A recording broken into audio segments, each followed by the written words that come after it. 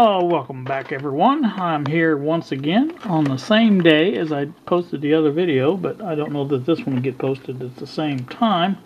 And I've also changed my format just a hair. I'm doing away with the intros and the outros as far as me sitting there telling you what I'm doing and stuff like that.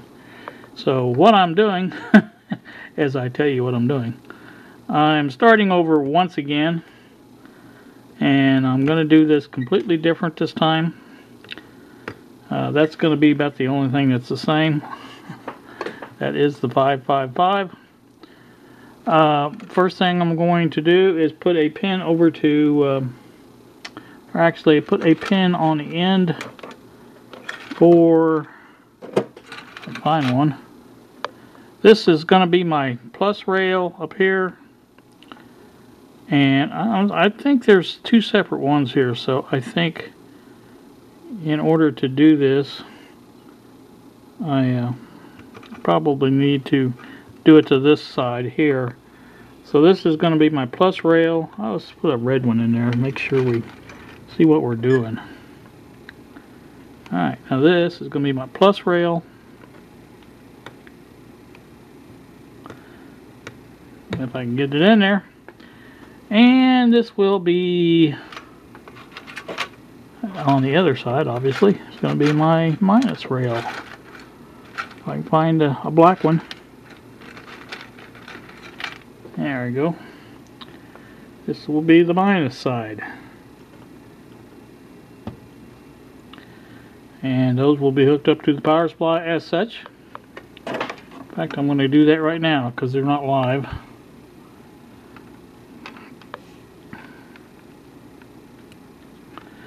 These little alligator clips they give you are just about the worst I've ever seen. I thought it was the little insulators that was the problem with it, but it's not. These things are just crappy. Pure crappy.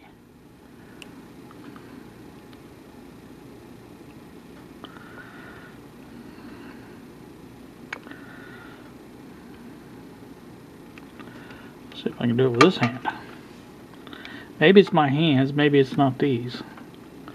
No, it's these. There we go. Alright, there's one. See if I can get this one in here without too much hassle.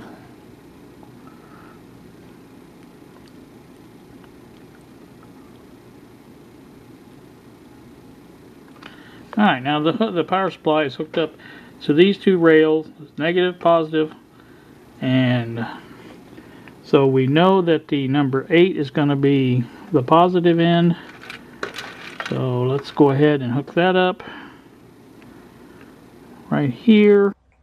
Alright, at this point I went on to do this same circuit, try to fix it, and it come out wrong. And I went through like 3 555 chips before I decided to stop for the evening and get a better grasp on what I was doing. So here's what happened. Here is the way I was assuming the pinout was done on the 555, with the bottom row 1 through 4 and the top row 5 through 8, but that was a little bit on the wrong side, as we will see. Here is the correct way of doing this. Pins 5 through 8 were reversed from what I thought they were. So this is why I burnt up 3 555 timers and the circuit wouldn't work. Imagine that. So after I got it right and figured out my problem, by the way, thank you Robert Gibbons for pointing out that the only way to fry one of these chips is to hook it up backwards and have me take a better look at what I was doing. So that's what I did, and I figured out my problem. And so let me continue on with the video now.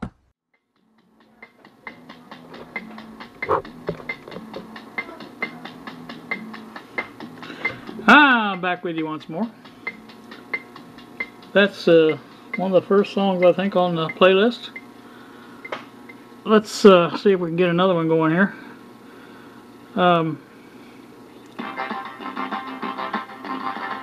tune it in a little bit.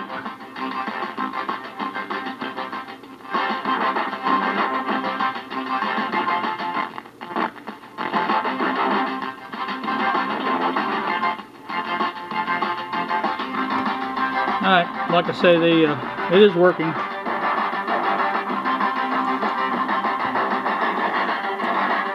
Might be up a little too high.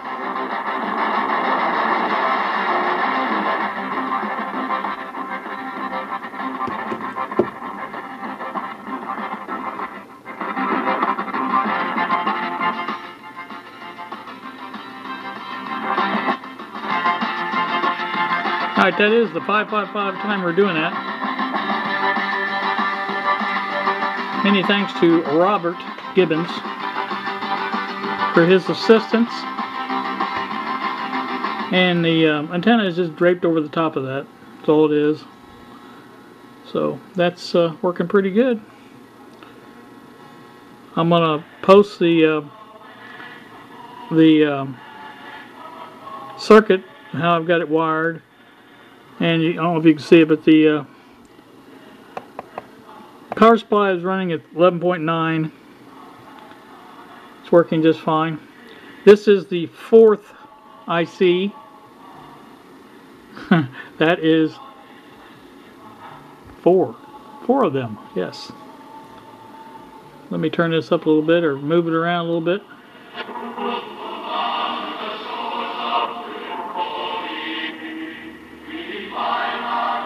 That radio there drifts a lot. Anyway, it's working. See how I move the antenna. See, here it is right here. Still working, but it's not working very good. Works better when it's draped over the top of it. This was never claimed to be a very powerful AM transmitter. The fact that it works halfway decent actually. So, happy about that. Let me turn this down. In fact, let me stop this.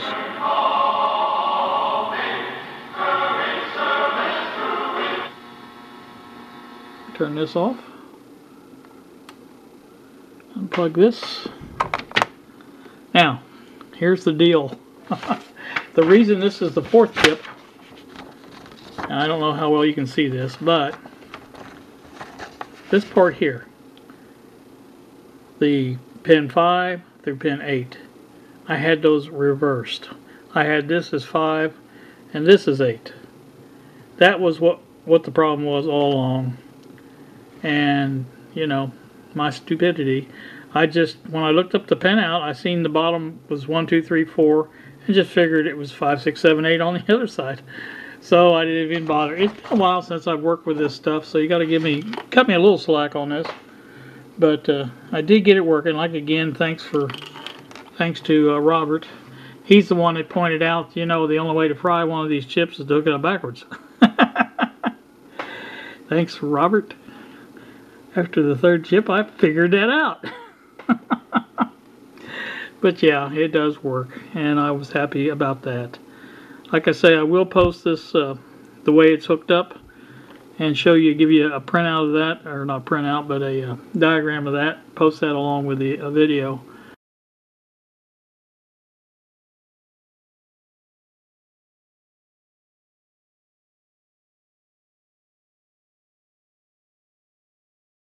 So some of this is going to be cut out. I'm going to basically, there's a lot of stuff on here that's really doesn't belong on here.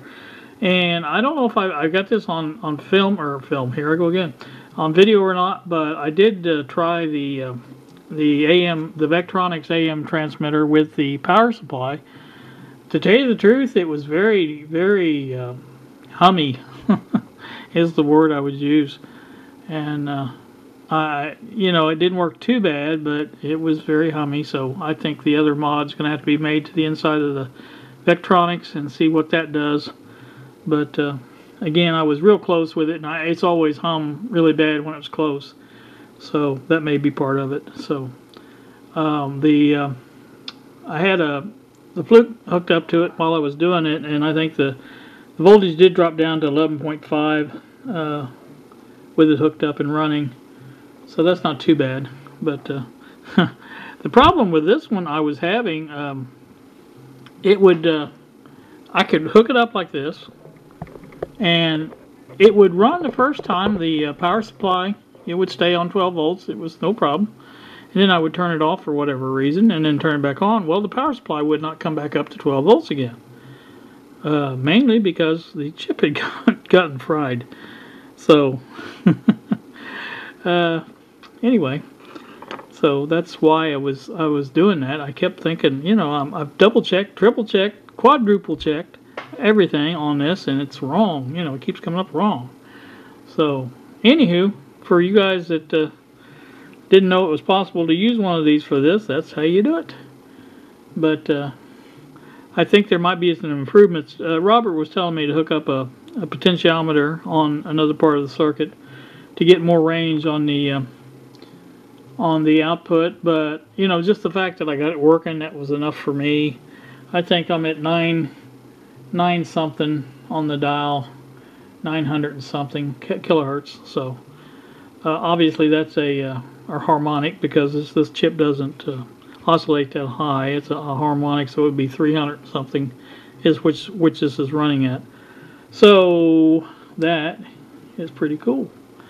Alright, you guys, like I say, I'm going to do away with the intro and outro as far as the me talking goes. So I'm just going to say you guys have a great evening.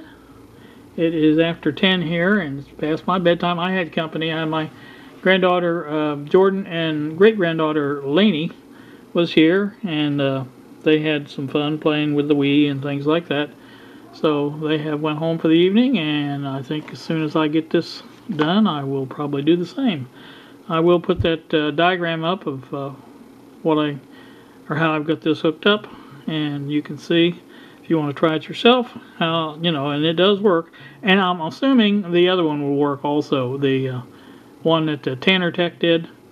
I haven't tried it yet, but you know, being as I had this hooked up backwards, that's a pretty good indication it may have worked too. I think Robert said he tried it that way, or maybe he didn't, but he did notice that the antenna had to be basically inductively coupled with the antenna on the other radio, basically what I have, to get this to work. So anywho, that's again, I keep rambling on. You guys have a great evening. Thanks so much for watching, and we will see you.